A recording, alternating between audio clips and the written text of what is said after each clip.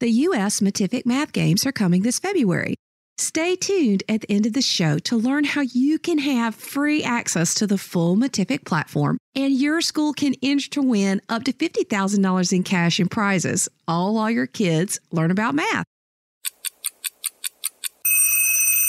5 Formative Assessment Strategies to help with classroom management. Episode 250. The 10-Minute Teacher Podcast with Vicki Davis. Every weekday, you'll learn powerful, practical ways to be a more remarkable teacher today. Today, we're talking with Mike Roberts, 8th grade English teacher in Salt Lake City, Utah, and author of Hacking Classroom Management, How to Be the Type of Teacher They Make Movies About. Now, Mike, you have 5 ideas for us today to do formative assessment, but these are also strategies that help with classroom management. So give us the first one and help us understand how great formative assessment can help us better manage our classroom. Yeah, like anything else in our classroom, I think we have to take a variety of approaches in how we do our formative assessments. I think a lot of us fall back on the thumbs up, thumbs down, or the fist to 5 concept, which, I think is good. But I think the more engaged you can get your students in that process and really get them to think about the learning rather than just respond to it, I think that helps keep classroom management a lot more interactive for the students and a lot more engaging for them throughout the class. What's the first example?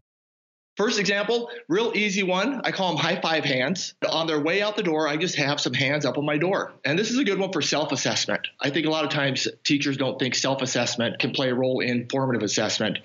And I will sometimes ask students to critique themselves with their effort today, or we'll have a learning target for the day. And I'll say, okay, assess how you did on that learning target today. And there's a green hand, a yellow hand, and a red hand. And they'll just real informally as they walk out, just high five that on the way out. You could also use emojis if you wanted to, put some big old emoji faces up there. And I also sometimes use this as a prior knowledge assessment as they're walking out. If we're going to be talking about irony the next day in my class, I'll say, okay, tomorrow we're going to be talking about irony. Slap your hand up there and let me know what your thoughts are on how you feel about irony. And that way, when they come into class the next day, I have an idea of where the conversation should be going. If I'm seeing a lot of kids slap the red hand, I know, okay, I got to start this, down low. If a lot of kids have already slapped the green hand, though, I know they may have some background on it. Oh, fantastic. Love it. Okay, what's your second? That first one was what I call a 1-minute assessment. And now I'm going to go into a couple 5-minute assessments. These are assessments that you can do either as an exit ticket, you can do it as an entry ticket, or you can do it sometime just in the middle of class. I'm a big fan of summarizing and using literacy in the classroom. 2 of my favorites are a Twitter summary, where students have to summarize what they have learned in, used to be 140, but now it's 280 characters. And I require them to include a hashtag or 2 in there. And this is where you really find out which kids get it and which kids don't. Those kids who are nailing their hashtags, it is unbelievable how cool it is when you see that kid really think through what they've learned and come up with this hashtag that just hits it right on the nail. Can you give me an example of what that would say with a hashtag and how you would know? We did one on Lord of the Flies a couple years ago, and this kid was really going through, and I had him summarize, I think it was chapter 11, and it's a chapter where a big rock falls on a kid, and their hashtag was #watch for falling rocks. Oh, cool. Yeah, so it was really cool to see them think through, and they didn't just go through. They tied something that from their life into the reading, and it was really cool to see something like that play out. The other one that I really like for the little 5-minute assessment is what I call the haiku review, where students summarize or review the learning target for the day in a haiku format. So 5 syllables, 7 syllables, 5 syllables. I know a lot of you are like, my students would not do that. They will, I promise. And it's really fun to see them like counting out syllables. You see them like patting their hand or tapping their jaw. And again, you get these kids who might be quiet or might not be that engaged. And here's their chance to kind of share some of that creativity. And in both of these, I call them a 5-minute assessment, but I always like to have them presented as well. So you might want to add a little 5-minute extra onto the back end of both of those. Awesome. Okay, what's our fourth? Then we go into what I call 15-minute assessments. And a big part of classroom management, I think, stems from the fact that students just sit all day long. And they sit in their one class and they come to the next class and they sit in that class and they get a little break here and there, but there's just a lot of sitting. So I'm a big fan of incorporating a lot of movement into my classroom management approach. And so for these quick assessments, I do what's called a walk and talk. Rather than sitting up and having a lecture or even a discussion where they're in small groups and things like that, we will leave the classroom and we'll go walk around the neighborhood. So I will give them a question and they will pair up. And so we'll have a big old line on the sidewalk and we'll start walking. And, you set this up with here are the requirements and here are the parameters and here's your expectations. So they know all this. So I ask that question and then they just start walking, discussing this. And this is a great formative assessment because I'm just kind of hanging out in the middle, walking up and down. And all I'm really listening for with each question are a couple key words. And if they're saying those key words, then I'm feeling pretty confident that they're getting this concept. And walk and talks are great because it gets them out moving. Anytime you can leave the classroom, it's a fun thing for kids and they really get excited about it. If you're not quite ready to leave your classroom, another one that I would throw in there would be what I call musical chairs.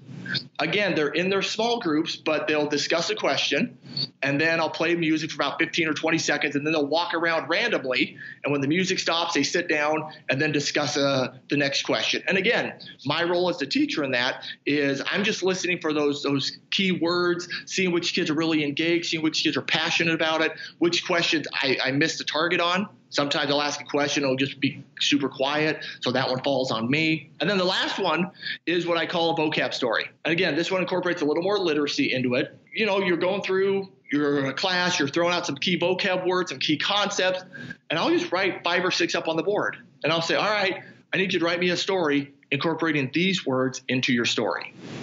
And so for, 10 or 15 minutes, they'll just write a story about whatever they want. And again, you really get to see which kids get it by how they're using those words and how they incorporate those words, whether it's in their everyday lives or in something we're doing in school, how they manipulate the word. You get a really good understanding of are they getting that concept without smacking them on the summative assessment. Like I said earlier, I think there's a lot of different ways that we teach. And I think our formative assessments should do something in those same line where, you give that active kid the chance to move. You give that quiet kid that chance to show their artistic talent and just try to throw out as many different options as possible. So, Mike, what's one thing you wish that every teacher understood about doing formative assessment right? That there is no one size fits all. It's a lot like teaching. Like I said, the thumbs up, thumbs down, I think a lot of us fall back on that. Every time I've done a thumbs up, thumbs down, I think it's like 85% give the thumbs up. And I really, as much as I'd like to think I'm that great of a teacher, I don't think, 85% of these kids have this mastered. I think that's just the easy approach. And I think a lot of us like to say, well, look, I did a formative assessment and they said, they were understanding it rather than letting them show you that they understand it. Rather than taking a passive role in the process, let your students take an active role in the formative assessment process. And I totally agree with that because when my formative assessment really started informing my teaching, I did it with binary numbers. Used to, I would do a thumbs up, thumbs down. The kids would say, yeah, I get it or I don't.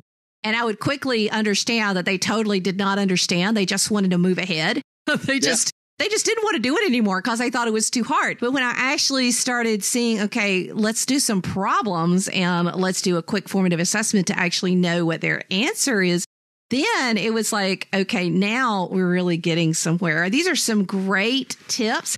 We will be doing a book giveaway, Hacking Classroom Management. Check the show notes also for a link so you can find out more information from Mike Roberts. And I love linking together formative assessment with effective classroom management because they really do go together. And if you do a formative assessment and your kids aren't engaged in the formative assessment, then you really need to look at everything, don't you?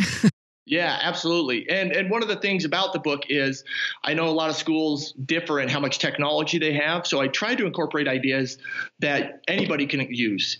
Regardless of whether you're a kindergarten teacher or 12th grade teacher, you have tons of technology or limited technology. These are just good strategies to help get your kids engaged in what's going on. So, remarkable teachers, remember, we need to be checking for understanding pretty often, 15 to 20 minutes at least in our class period, 2 to 3 times a class period if you have a 50-minute period like I do. So let's do this. Let's be remarkable. Let's be amazing teachers. Try Matific free now and participate in their math games at coolcatteacher.com/math. Now, Matific is a fantastic site full of math manipulatives, customized playlists of activities to help students at every level master math. This fun and gamified site is one I've been recommending for years. Now, the Matific games are here. Your students in the United States can compete to win prizes for themselves and your school as they gather stars by completing math activities. Sign up now for the Matific games at coolcatteacher.com/math. Setup is easy. Just send them your class rosters and they'll set you up in 24 hours. This is a great way to try out Matific, help your kids boost and study math, and have fun at the same time.